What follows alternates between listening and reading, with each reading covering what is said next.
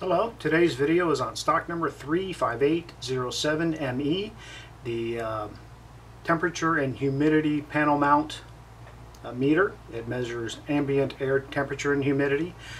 Let's see, temperature range from -20 to +50 degrees Celsius, or -4 degrees Fahrenheit to 120 degrees Fahrenheit, and a humidity range of 10% to 99% relative humidity, with about ±5% accuracy.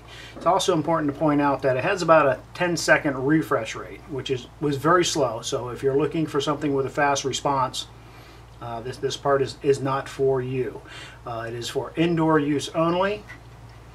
It is not weatherproof in any means, so you have to be very, very careful with that. It mounts in about a 44 millimeter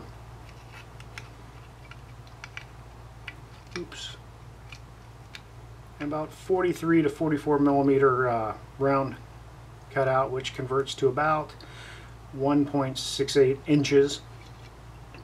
Just give you an idea. Now, important thing to point out is the sensors are on the back through this little vent here. So if you got to keep that in mind when you mount this, that it's measuring the temperature and humidity behind your panel.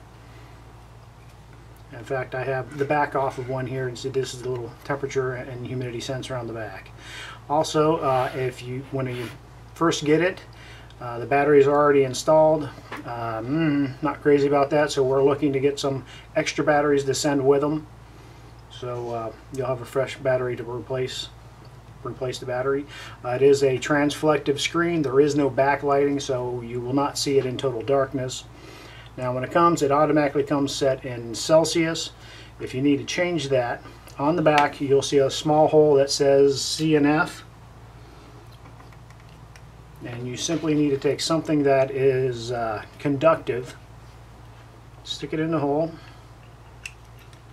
and you need to just touch it once and it'll switch it over to Fahrenheit.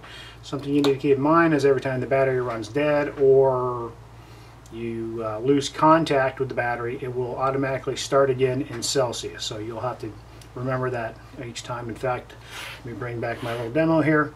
That's the little pad that would be used to change it from Celsius to Fahrenheit.